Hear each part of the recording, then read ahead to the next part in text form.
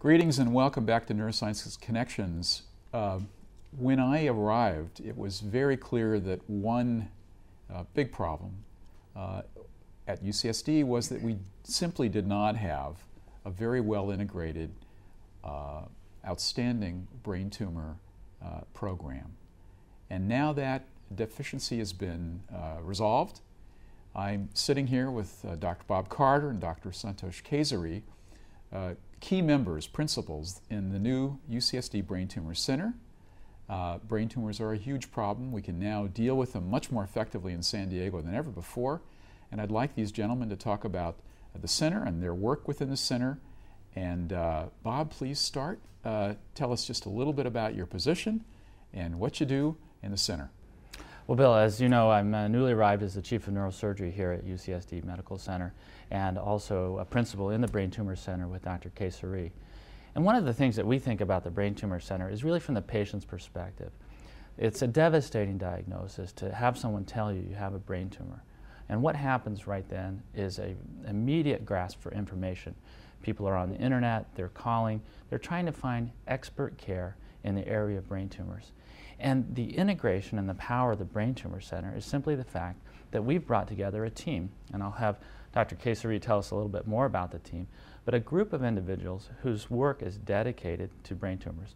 On my side, it's in the area of surgical practice, so meningiomas or skull-based tumors or primary gliomas or glioblastomas. From the benign to the malignant, we want to make sure that patients come through their surgery in a way that preserves function. Really the seat of the soul, of course, is in the brain, and we want to make sure that movement, speech, cognition are all preserved. But that's just the first step. Surgery is really only the beginning of the process for some patients who will need additional therapies. And as we gather together in our weekly brain tumor conference, our goal is to try to bring now additional expertise. And that's really where Santosh's work comes in, as he has developed programs for new clinical trials. And I'll let him tell us what some of those efforts are. Yeah, Santosh, tell us about what's going on. So it's a pleasure to be here again, Bill. I think both Bob and I have come from across the country to help set up this new brain tumor program. And really our goal is to personalize treatments for our patients, whether it is having the best surgery you can have and the safest surgery, to the best radiation treatments, to the best chemotherapy options. There has been tremendous advances in understanding the biology of not only the brain tumors that arise in the brain, but also the metastatic cancers that go to the brain, breast cancer, lung cancer, melanoma. These are increasing in incidence. And I think we're trying to integrate and make the care easy for the patients. As Bob mentioned, a brain tumor center with integrated surgeons, oncologists, neurologists, radiation oncologists, and the support staff, nursing, social work, etc., will really elevate the level of care for these patients in San Diego. And our hope is not only take the best care for these patients at the Morse Cancer Center and UCSD, but to also understand from these patients why they respond to certain drugs or why not, and to try to correlate this with the laboratory and research, the wonderful laboratory and research that goes on at UCSD. So you're integrating really across the clinical and the research domain, and those are fertilizing one another and helping one another to build what you really would like to see as personalized care from the time they walk in the door until the time they're cured, hopefully. That's right. And you know, I think, Bill, what you really describe is the fact that for any one patient, the diagnosis of a brain tumor is not typically a one-time thing. It's a journey, and it's a journey where you have caregivers that are at your side who are trying to provide care. And as Santosh mentioned, it's really important to have that whole integrated team, from the social workers to the individuals who are actually providing the care.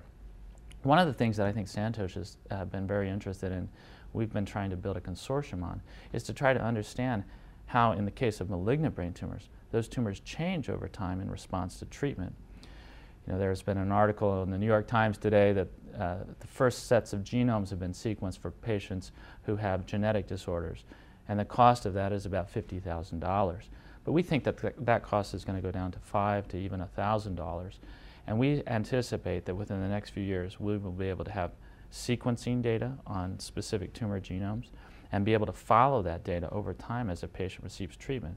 And again, this is where Dr. Kesari's expertise comes in. Modify the treatment according to the actual genetic signature of the brain tumor. And with this team at UCSD, you have access now to terrific basic biologists interested in cancer. You've got access to top-notch radiation therapists, to great neuropathologists. All these folks fit in your team, do they not? Absolutely. I think that's the wonderful part about having an integrated brain tumor center is all the people that have anything to do with brain tumors will be involved in the center to help us not only understand the disease, but design better drugs. I think UCSD has a history of basic discoveries and translating those discoveries into patients, and they're done throughout the world.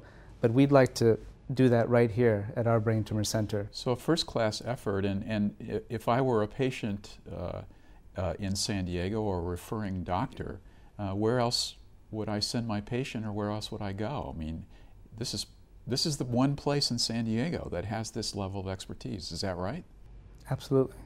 Yeah, we feel that the integrated program will offer a new level of really quaternary care for this area, where patients and even doctors who have patients and they're unsure of what the next step might be can refer those patients to the brain tumor program. And we will offer a consultation that's not just any one doctor, but really our whole team will be brought to bear. I mean, if I were a patient, I'd want to come see you.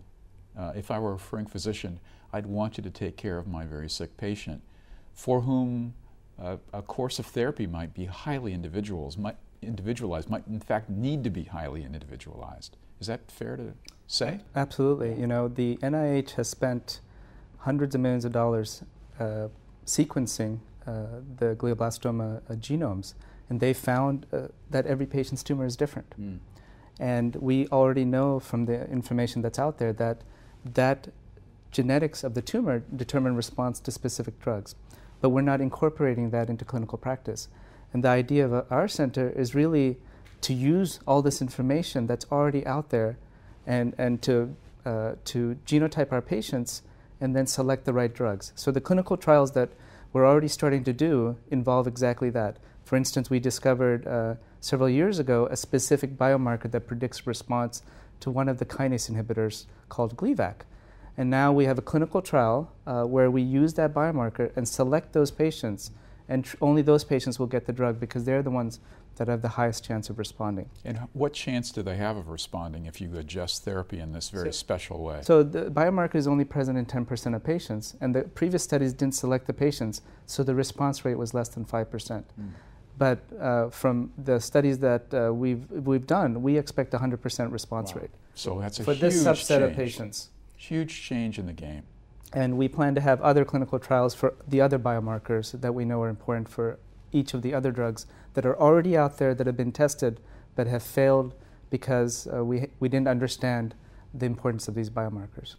This is pretty serious science. Sequencing somebody's genome is not trivial. You're not going to be able to do that in your, at your local caregiver. This is a pretty high-tech, pretty university tech kind of thing. But it sounds like one's going to really have to deal with individual tumors in this very individualized way to learn how to treat them effectively. I think there's no question about it, Bill, and it's an exciting time in terms of brain tumor therapy. We know that we can do better with this disease, and we feel like we're on the right path with the initiation and startup of the Brain Tumor Center here at UCSD. Proud of you guys. Very happy you're here. Very happy to be able to offer to San Diego and more generally the county and nearby counties what I regard as an absolutely first-class program in caring for patients with brain tumors. Thanks for being with us, and we hope to see you soon here again on Neurosciences Connections.